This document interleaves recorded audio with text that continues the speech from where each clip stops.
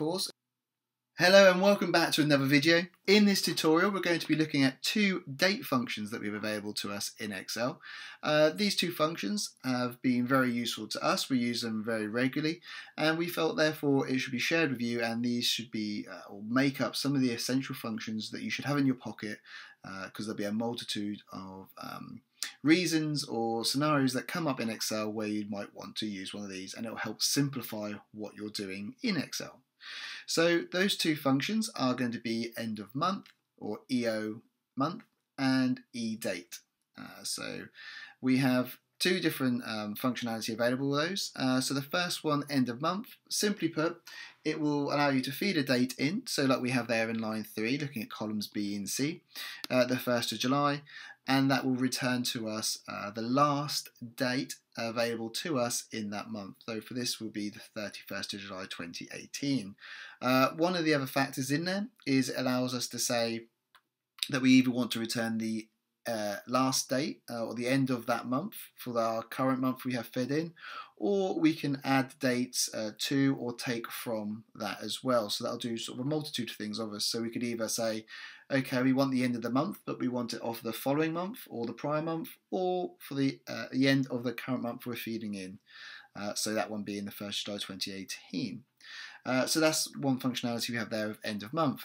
With EDate, what that will do, it will predominantly EDate is going to be used for to say, okay, we're happy with the date in terms of the number. So if we again go to the right hand side here for columns F to H, so the 1st of July 2018, it will allow us to take in that date. We can then feed in, similarly to our end of month function, the number of months we wish to add or take away, or enter a 0. Well, you could enter a 0, but I don't know why, so I take that back. Enter the number of months you'd like to add or take off of that date, and then it will return to you that result. So in that first one there, where we've said the 1st of July 2018, number of months to add is +1. So the result for that will be to return the 1st of August 2018, and it will just return the 1st of August 2018, whereas our previous function we looked at will obviously give us, being the end of the month, it will give us the last date within that month. So let's go through a couple of scenarios. So we just explain there what the two functions will do, but we'll go through a couple of examples for each, just so we're clear on one, how the function works, and two, obviously what the results are going to come back with. So to do with the first one in B and C, where we're looking at end of month, to enter this function, all you need to do is, as always, our equal sign, and this time type E, O, and then month. And you can see from the prompt we've got there, returns the serial number of the last day of the month before or after a specified number of months. So for all of these, what we're going to just do in here is enter our function. So I've done our open brackets. So we can enter our date, so it's the 1st of July 2018. And then our comma to go into the second part, which is months. So this is where we can enter the number of months we wish to add or subtract from that date. For our first main example, we're just going to put a 0 there because we don't want to add any dates. We want it just to still be that same month and year. It's just adding, finding the last date in that month. So if I then do close brackets, you can see that the result is the 31st of July 2018, and we can just pull that down, and you can see that regardless of the date, in terms of the day, so we've got the 1st, 23rd or 25th, regardless of the day, it's always going to pull through that last date within that month. What we can also do here is, rather than have the 0, we could put in here we want to add 2 months, or let's just do 1, it's a bit simpler. Just add 1 month, and you can see what it's going to do. It will take the 1st of July 2018, it will go to the next calendar month, what is August 2018, and it will then find the last day within that month, as you can see there. And that also works the same way, that if we added a minus into there, it's going to pull through the date before. And we can just pull that through just so you can see that example all the way through.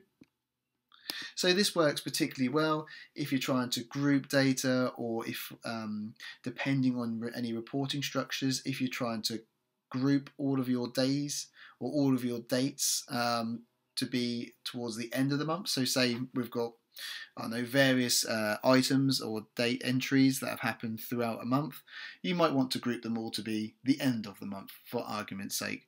So this is a great way of being able to do that. And that's using end of month. So again, hope you enjoy that one. Lots of uses will be, I'm sure that'll give you for availability to manipulate your data and to move it into a certain format. So that's end of month and how to use it.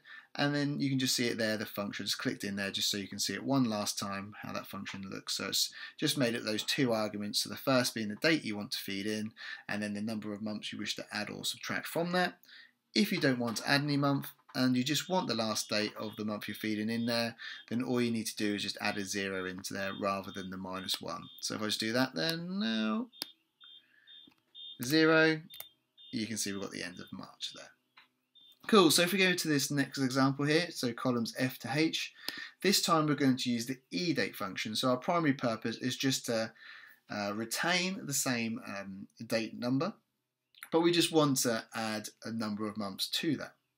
So simply to do that, it's exactly the same or very similar format to end of month. So what we need to do for this one is we're going to do eDate and open brackets. And we can see that in eDate we've got to enter our start date, and then after the comma our second argument is the number of months. So all we need to do is select our date, so the first one here is 1st July 2018, followed by a comma, and then select the number of months. So this first one here is the number 1. And that's how the function looks in its entirety. So all we do is then hit enter, and you can see the result that we get. And if we just drag that down, you can see what that looks like throughout all of the examples we've got. So for the next one down, you can see we've got May, the 23rd of May. So this is a good example of showing the number of days. So that number of 23 will be retained.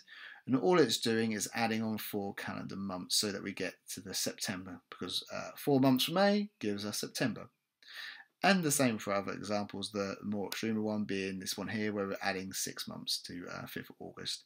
So obviously it's then going to realise that then it's overgone a calendar year, so we're now into February 2019 rather than our starting point of August 18.